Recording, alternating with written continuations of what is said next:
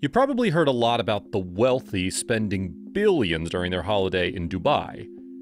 However, recently, the capital city of the United Arab Emirates, Abu Dhabi, has been receiving a lot of attention from the wealthy.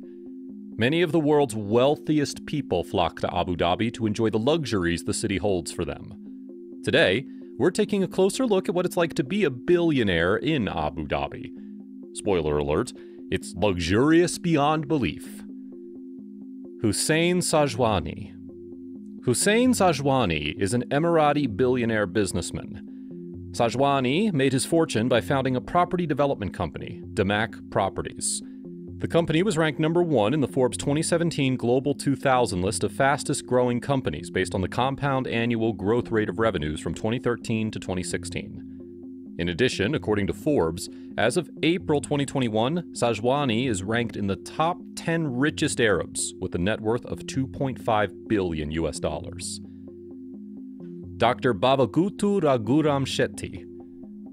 Another name that you might come across when talking about the wealthy in Abu Dhabi is Dr. Bavagutu Raghuram Shetty. The Indian-born businessman is known as the founder of the Abu Dhabi-based NMC Health. Shetty was also included in the Forbes list of India's 100 richest people in 2015 and was listed as the 42nd richest person in 2020. Back in 2017, it was reported that Shetty would be investing $150 million into the film adaptation of the Mahabharata. However, in 2020, NMC Health went into administration in the UK due to debts amounting to $6.6 billion. As a result, Shetty resigned from his position on the board. It is believed that Shetty's net worth has fallen to a fraction of the earlier fraction of $3.5 billion. Sheikh Khalifa bin Zayed bin Sultan Al Nahyan. Talk of the wealthy would be incomplete without the mention of any royals. The president of UAE and the emir of Abu Dhabi, Sheikh Khalifa bin Zayed bin Sultan Al Nahyan, has a net worth of $15 billion. Al Nahyan is deemed as one of the richest monarchs in the world.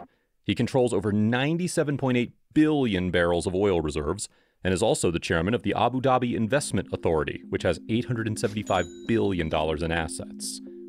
Fun fact, the world's tallest man-made structure, which was originally known as Burj Dubai, was renamed to Burj Khalifa in his honor after he donated $10 billion to Dubai to pay off debts back in 2010.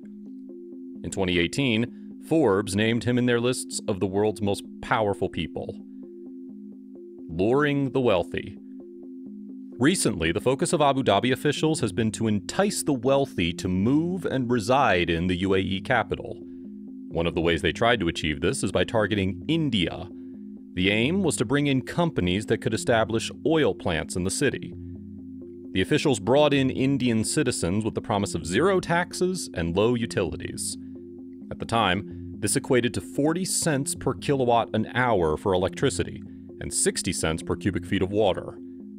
Back in 2010, the per capita income of the average Abu Dhabi citizen was $85,800, making it one of the highest in the world. On the other hand, the capital has also been trying to lure interest through films. The Abu Dhabi Film Commission has allowed for free location scouting and offered help in obtaining permits for production companies. As you may have guessed, many of your Hollywood favorites have been shot in Abu Dhabi. In 2015, the 7th episode in the Star Wars movie series, Star Wars The Force Awakens, was shot in Abu Dhabi. The world of Jakku, Rey's homeworld, was shot mostly in the Ruba Kali Desert. The capital offered the film producers quite some generous tax breaks. Not only that, but they also got 30% cash back on whatever they spent in the city. Other films where you may have caught glimpses of the capital include Furious 7, Mission Impossible Ghost Protocol, and Fallout Star Trek Beyond. Even the 2014 Bollywood film Baby was shot in Abu Dhabi. The efforts don't just stop there. In 2021, Abu Dhabi introduced a program called Thrive in Abu Dhabi. The aim of the program was to bring in investors, students, and talents from all over the globe to the capital. As part of the program, applicants could get a 5-year visa or a golden visa that allowed them to reside in the UAE for 10 years. The visa is open to a number of individuals, including doctors, investors, students, entrepreneurs, and more. For instance, there are multiple ways you can get an investor's visa. One way is by depositing AED 2 million, or $544,000, into a UAE bank account. Another way is by owning a company in the UAE that pays federal taxes up to AED 250,000, or $68,000 per year. What do the wealthy do for fun? Well, if you're a billionaire in Abu Dhabi, where would you go to have fun? Nowhere. The company gives you services by appointment. Yes, you've heard that right. Abu Dhabi brings the fun to you. For a price, of course. You can even have a private concert with your favorite celebrity singers. Or have a small one-on-one match with your favorite celebrity athlete. According to media reports, these private meet and greets can cost as much as $250,000. If you're looking for something more relaxing, then you should definitely check out their gold spa treatments. Again, yes, you heard that correctly. In the spa and wellness facility at the Emirates Palace Hotel, you can get to experience the 24-karat radiance facial for over 90 minutes. As part of the care routine, you get micro sheets of 24-karat gold massaged into your face. The whole treatment costs AED 2410, or $660. Alternatively, you can also opt for the 5.5-hour Day of Gold treatment. This involves a golden skin treatment, among other things. This treatment would cost you 4,380 AED, or $2,000. If you have a taste for some fine wine, then you'll love the Rosewood Hotel.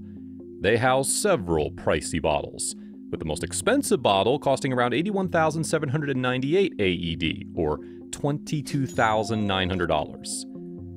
Another popular way for the elite to spend time in Abu Dhabi is on yachts. One of the most widely known vessels is the Topaz. Initially launched in 2012, the boat is owned by Sheikh Mansour. The 62-guest and 79-crew capacity yacht has a helipad, 2 jacuzzis, a swimming pool, and a lot more. According to reports, the yacht cost around $527 million to construct. Another vessel that's owned by the UAE royal family is the Al Azam. This one is owned by Sheikh Al Nahyan and was launched in 2013. Measuring around 590 feet, the yacht was known as the longest owned private vessel when it was first launched.